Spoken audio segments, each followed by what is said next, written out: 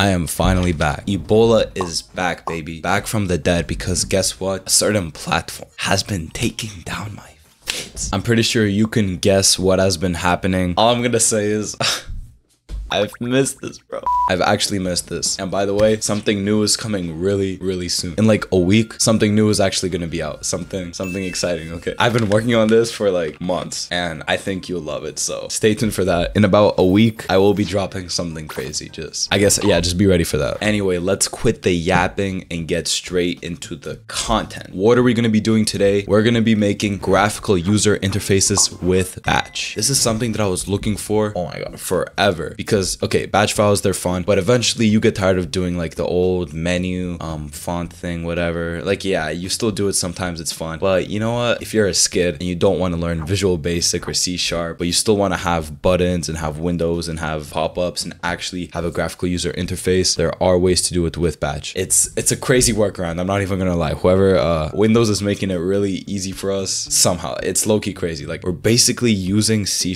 but through Batch. I don't even know, actually Visual Basic. We'll get into it and then I'll show you how. And I'll show you some examples of my old tools that actually use the stuff that we're going to be talking about in this video. So let's get straight into it. All right, so we're going to be making a new batch file. Let's just make this a basic, I don't know, I'm just going to say. This is going to be our file for today. We're just going to call this GUI.bat. So just for those who didn't really understand what I explained by GUI, I probably popped some pictures up in the intro, but this is a CLI, which stands for command line interface. That means you have this little con host window right here, little cmd.exe. This is where you type stuff. This is where you see stuff. This is where all the magic happens. But GUIs, man, I love them. I have so many GUI tools. And I will say that the best ever IDE for that is Visual Studio, because you can use C# or Visual Basic to make basically anything you want with a GUI, and it's very easy. You just literally drag over buttons, drag over stuff for the GUI, and then you can just code like what happens when that button is pressed. I will probably make a video on that later because it is fun. Anyway, for now we're sticking with Batch. So we got our little window right here. And how do we actually add stuff? First, you have to understand how we can actually execute PowerShell code blocks through Batch. So for that, we're gonna have to call PowerShell -command, and then over here quote, and where is it, okay, and finish the quote. And over here you type any PowerShell command and it gets executed within your batch file. So what we're going to be doing is using PowerShell to call different Visual Basic commands. Basically, you'll see. By the way, I'll link the article below with all the different GUIs that we're going to be using. So the first one, I'm just going to copy paste it in, is this long line. Oh, they get even longer, so better get ready. But look, it's calling PowerShell just like we had before, and then we see this add type assembly name system.windows.forms. If you use Visual Basic or C#, you've seen this, and this is what you call the library you call for the graphical user interface. And as you can see over here, we have a drawing notify icon, and here, and this is what we'll change around some of the settings. First, we'll save this and I'll just show you what that looks like. So we're gonna run this, and boom, hello world. This is called from a batch script. I don't know about you, but that's cool. I've seen that before in RATs before, if you know what I'm saying. You know, when you get a connection, it gives you a little boom, received connection from ... if you get my drift. But yeah, this is a cool little notification, and we can actually change this. So let's change some of this. Let's customize it a little. So right now icon is set to information, and we can make it error. It's gonna make it pop up as an error. We can make it a warning. So warning. Now it's a warning, and yeah, so that's pretty cool. So now we can actually change the title and what it says. So we can say, like, if you're prank, you can actually use this in a prank. You could be like, Windows Defender 8 Trojans have been detected, something like this. This is some like 2002 like type prank, whatever, but Windows Defender 8 Trojans have been detected. So this is pretty cool. And if you click on it, nothing happens. So that's the first one. You can make a notification pop up, and you can change icon, text, title. So that's cool. You can use that in any sorts of parts of your batch file. So for example, let's say like, let's make this a little file. We're gonna be like echo, wait, here. We're gonna make it a little menu. We're gonna say echo 1 is notification. Echo 2 is going to be, you'll see in a sec. But anyway, if, wait, hold up, set-p input equals, yeah, we can just put, and then if input equals 1, then we're going to go to Noti. There we go. We're gonna have Noti, and then this is going to be our little menu right here. Once we're done with this, we're gonna go to clear, go to menu. Boom, perfect. Wait, actually, we should clear beforehand. All right. So next one is going to be the most common thing, and that's just a message box. Okay, so the command for the message box is this right here. It's a little bit shorter. Ooh, this is cool. This is an example. Hello world notification. And it also displays like the button that we pressed. So, all right. So what can we change here? It's pretty similar to last time. So we have information right here. We can make it an error. And now it's going to show up as an error. We can change the title and the text. And I don't know if we can change the button actually. Wait, let me try. Oh yeah, see. So there are actually custom buttons. I guess you can ask ChatGPT because there actually are custom buttons that we can change, but I'm not trying to figure that out right now. You can ask ChatGPT. But yeah, you can change that and have like multiple buttons actually. You can have like the ignore, abort, retry. You can have like okay, cancel, blah blah blah, all that jazz. And like always, we can switch the title and the text. So yeah, I'm just gonna copy this so I don't have to stress about that. And we're gonna make this MSG box. Boom.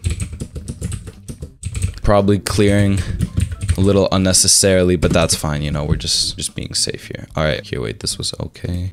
And we can make this like, actually, let's make all of them like something related to Defender. We can be like, actually, Windows, upgrading from Windows 10 to Windows 11 ... Okay, wait, let's see what this looks like. Now, if input is equal to 2, we're gonna go to message box. I don't even know if this input works. It probably doesn't. Here, wait. Message box, boom. All right, we're choosing the message box. Okay, oh, whoa, they're flipped. The error actually doesn't look that good. Let's make it information, you know. Information, and we have to switch these two. Here we go. We have Windows, and we have our little message. Okay, let's see what this looks like. Man, if I saw this, I would probably die of a heart attack, man, to be honest. I would rather have the freaking MEMS Trojan ransomware Sonic.exe than see this on my screen. Okay, but on a real note, message box is actually useful because you can use that as an input. Instead of having like this, for example, you can have like a okay, no, or okay, cancel, and basically use, I'm pretty sure you can use error level. Yeah, I think so. I think you can use error level to actually go off of what button the user clicked. So that's cool. Okay, so the article actually says there, okay, wow, okay, so it just shows us how it is doing the, what's it called, the choice, the option. So it's basically the same command, except now it's outputting it to a temporary file, and then yeah, I guess using it, and then we can delete this one. Wait, so let's see what this looks like.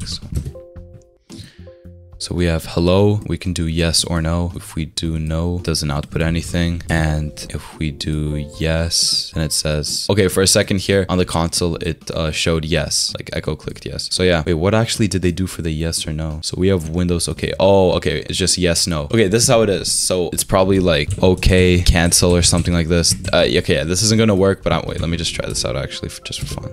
Yeah, oh, see, boom, power of guessing. We see okay, cancel. So yeah, stuff like that. So this saves it to a temporary file and then saves it into a variable and we check it. So you can use that. All right, so this next one is actually pretty interesting. I used to use this one all the time. This one's cool. And this one's going to be a input box. Let's add the little option.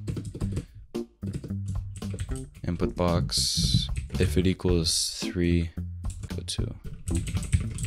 All right, so I'm just gonna copy paste what the article has because this one's pretty long. CLS, boom, CLS, go to menu. All right, let's check this out. We're choosing the input box. Enter your name, Ebola.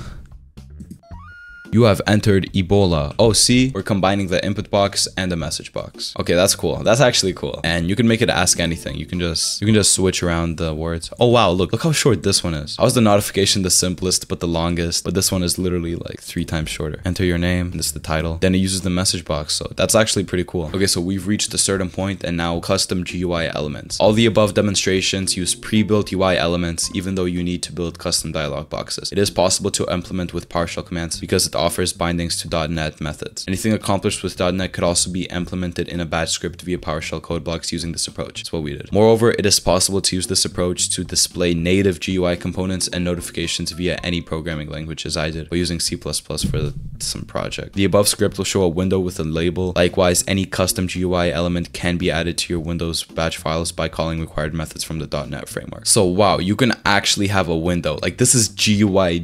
This is an actual window. But look how long this is. This is very long just for like one label. So I guess we're gonna paste this in anyway. Here, I'm gonna add it, and this is going to be should we call it, I guess, window.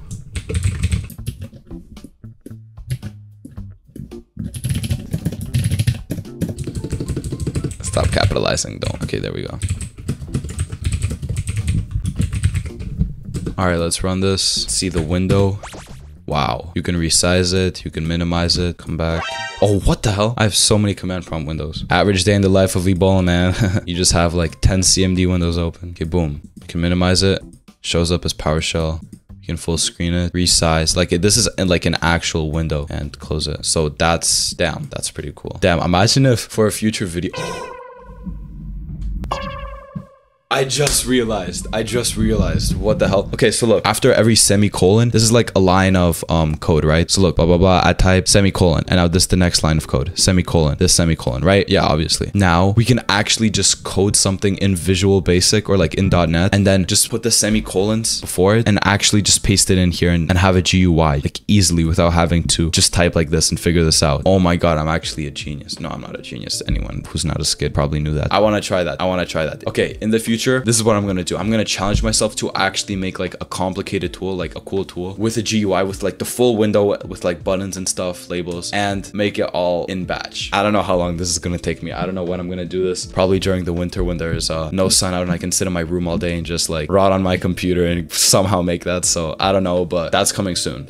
So stay tuned. Wait, I don't know about soon actually, but it's coming someday. There's a minor issue with this method. This approach may slow down your batch files a bit because each GUI element, such as a parent window or notification, will create a separate process. However, that slowness can be ignored with the computation power of modern computers. Oof, making a complicated GUI, every small little function is going to be its own process. So I might have to upgrade my memory and my CPU too, actually. But we'll see. Okay, so now we have this. I'm going to throw the article in the description so you can actually just copy paste yourself. And now I actually want to show you how I used this article like 2 years ago in some of my old tools. So as some of you have seen, I have this folder with a bunch of old files, and we're looking for Recon V2. Here we go. So Recon V2. I'm gonna have to blur out some of what it shows because it's personal information. But anyway, so yeah, we have all this. This is basically like the best IP puller that you could ever have. I was charging like $250 for this. Kids were buying it left and right. Everyone wanted their hands on Recon V2. This was the shit, ladies and gentlemen. So this was the shit. I'm not even joking. People were going crazy over this. But you know, it's getting dropped soon. Okay, I need to focus up. So we can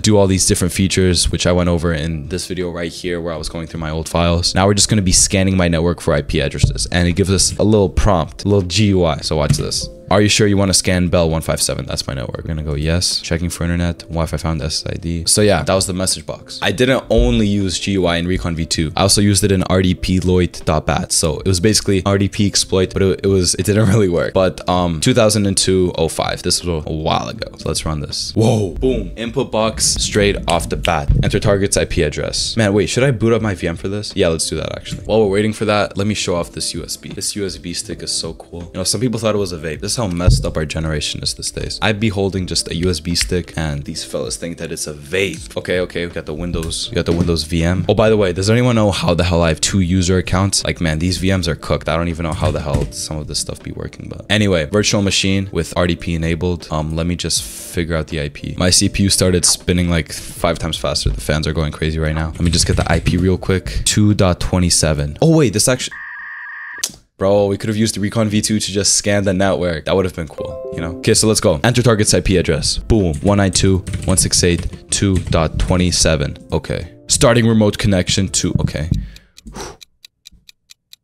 The logon attempt failed. Wow, so much for the RDP exploit, right? It was almost there. I was so close. I was so close to making a groundbreaking remote access hack. Shh. Don't tell YouTube though. I don't want them to take this video down. But basically, I was cooking back then. I was really cooking, but not all the way. But yeah, I guess we're just gonna put in the password since the credentials didn't work. And remote desktop connection. Boom. Bang, bang, bang, bang, bang. Now we're controlling my VM through here. So that's pretty cool. I'm gonna give my CPU a little break. And that is it for today's video. I hope you enjoyed. This is knowledge that I wish I had earlier because GUIs are sick. GUIs and batch files, those are my 2 favorite things in this world. And putting them together, I was just so happy. Imagine if in the future there's actually this IDE. It's like Visual Studio, except instead of like C#, it's batch. Imagine if you can have like a full, okay, I'm such a skid. Oh my god. Anyway, I hope you got some valuable information from this video and enjoyed it. I'm finally happy to be back. Like, we're literally back. Let's go. Next week, dropping something crazy. Be on the outlook for that. It includes a lot of stuff, like just so much stuff. But I'm keeping it a surprise for now, but just stay tuned. Be ready for that. Like, sub, join my community if you want, and I will see you next time.